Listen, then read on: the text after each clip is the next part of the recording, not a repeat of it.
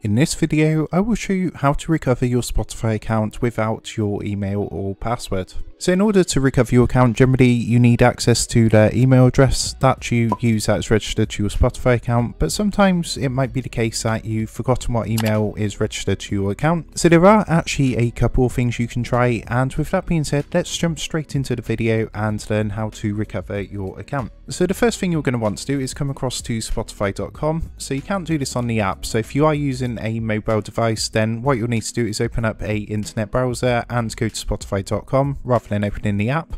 And from here, what you're going to do is click on to login. So that's generally in the top right hand corner of the screen. And of course you have got some options. So you can log in with Facebook or like an Apple or Google account. So you can do that if you want to. But if you do want to get into your actual account where you've got all your own songs and playlists, then what you're going to want to do is click onto the forgot your password link. So if you look down here underneath the password box, you've got this link here which says forgot your password. So all you want to do is give that a click to be taken to a screen that's going to look like this. From here, it's going to ask you to enter the email address that is registered to your Spotify account. You can also enter your Spotify username, so if you do remember your username, you can use that to recover your account. But if you don't have any of that information, if you look underneath the green send button, it says if you still need help, contact Spotify support. So what you want to do is click onto Spotify support, which is going to take you across to a contact page that's going to look like this. And what this is going to do is take you across to a messaging service. So this is actually a live chat feature.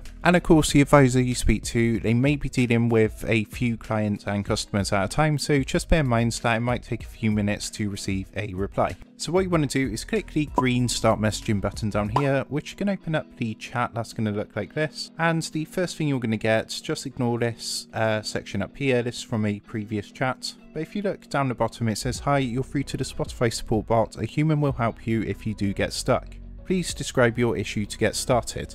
So what you want to do from here is actually put talk to advisor. And you want to put this because what it's going to do is transfer you across to a human customer service agent, which is going to help you to obviously recover your account. So once you've done that, you're going to get a message come back saying, "We notice you're not logged in. Please pick an option below." Of course, from the options, you want to click onto can't log in. And the next thing it's going to ask is to help us find your account, do you know your email address? So in this case, if you do not know your email address that you registered, you would just click on to no. And then the final thing is they're going to ask you for your name, and this is just so they can start the chat, and obviously the person at Spotify knows what to call you, who they're talking to. So you just put your name in there, and once that's done, they're going to transfer you through to an advisor. So what the advisor is going to do is run through some security checks with you and basically go through some information to help you to recover your account and find out which email address to use to get back into your account. So the success rate of this is actually 98%. Most of the time it's going to work. There's only going to be the odd once or twice occasion where unfortunately you might be unlucky and not get access to your account, which of course you're going to need to set up a new account.